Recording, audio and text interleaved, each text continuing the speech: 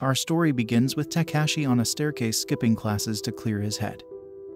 Takagi then found him and called him out for hiding instead of facing his problems before leaving. Takashi noticed a suspicious person at the school gate. School authorities went to check him out. One of them ended up getting bitten, then started attacking the others. It turns out they are being turned into zombies. Takashi noticed and immediately went to warn his friend Rei so they could leave. The school then announced a violent event that's taking place and that everyone should evacuate. Everyone starts to panic while some try to gather what they can to be used as weapons, while students and teachers are rapidly turning into zombies throughout the entire school. While on the roof, they noticed the city's catastrophic state. It's to the level where even the military had to intervene. They had to fight their way through in an effort to escape. In the school's infirmary, Dr. Marikawa was about to be attacked by a zombie. Fortunately, Sahiko came to her aid right on time. Meanwhile, Takagi and Hirano found a tool room. Hirano, with his engineering expertise and obsession for guns, made a weapon using a nail gun. Here we see Takashi and Rei. Takashi told her that they should try and find survivors and head to his house for safety. Takagi analyzed the situation and noticed that the zombies only react to sound. They cannot see nor feel. Sahiko and Dr. Marikawa were making their way to the faculty room to get Dr. Marikawa's car keys to escape. They heard shots firing from that direction they're heading. It turned out to be Hirano. But then he ran out of bullets and Takagi was cornered by a zombie. She screamed out, everyone heard and ran towards it. They then worked together and killed the zombies.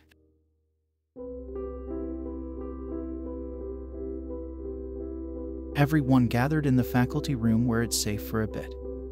A new broadcast is being shown stated that what was taking place is a worldwide pandemic. They decided to team up so they can find as much survivors as possible and escape. They managed to board a bus along with some other survivors. Not long after, they had a falling out with Mr. Shido, a perverted teacher, and some other students who took his side, so they decided to leave the bus. Dr. Marikawa suggested they should just call it a day. She told them her friend owns a place in the area that she has access to, and it's within walking distance from where they are. After arriving, the girls took this chance to wash up and rest.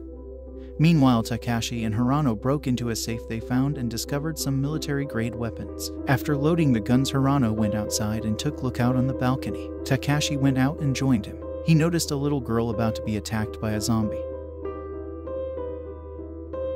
Hirano noticed as well and took the shot and killed it. Takashi decided to go and save her and rode off on a motorcycle. While Hirano provided him with cover, Takagi suggested that they should leave, stating that it's no longer safe after all the noise that was made from the shots that were fired. They gathered everything they could and loaded it up in the back of the truck. They made a clear opening so that Takashi could safely board the truck with the little girl. They drove off and managed to escape. The following morning, they made it across a river. While the girls got changed, Takashi and Hirano planned their next move. They went up and surveyed to make sure the road was clear and safe to travel. Takagi House was the closest, so they decided it should be their next stop. While on their way, they encountered a massive swarm of zombies. They made a detour, but a barricade was blocking the route. They were cornered and tried as much as they could to survive. To their luck, all the shots were fired alarmed the fire department that came to their aid, and leading the front line was Yuriko Takagi. The Takagi family uses their property as a refugee camp, so Akira Takagi showed up with a zombie on display. He stated that that specific zombie was his best friend. He went on and executed it. He then pleased the people, telling them they have to fight in order to survive no matter who it is. Here we see some people disagreeing with what Soichiro suggested, claiming that everything that is taking place is just an infectious disease and the people are not actually dead. They stated that killing them would be committing murder. Here we see Takashi tell Rei that he's going to leave to go search for his mother. Sahiko showed up telling him that he should take her and that she can be of some help. Meanwhile, out at sea, a soldier radios his captain telling him they received orders for a new emergency action code 666 Delta. The captain then radios the others in the submarine, stating that the president has granted permission to commence the attack. A missile was then fired into the sky. We now see Dr. Marikawa calling her friend Rika.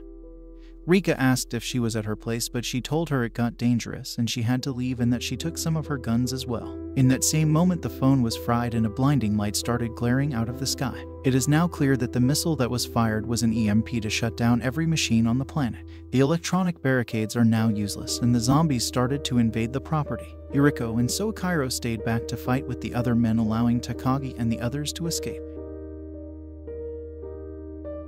While on the highway, they encountered more zombies on the way, so they decided to get out and fight. This is where this story ends for now. If you like my content, feel free to like the video and leave a comment. Make sure to subscribe so you won't have to miss any new uploads. Thank you for watching.